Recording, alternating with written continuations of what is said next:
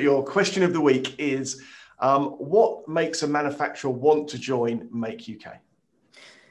It varies, of course, depending on anybody's situation, but I'm yet to come across a business that doesn't want to grow.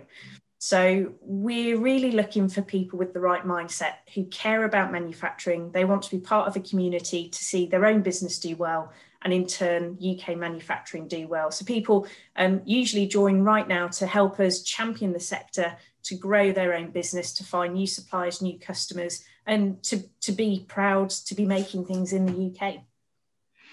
Brilliant.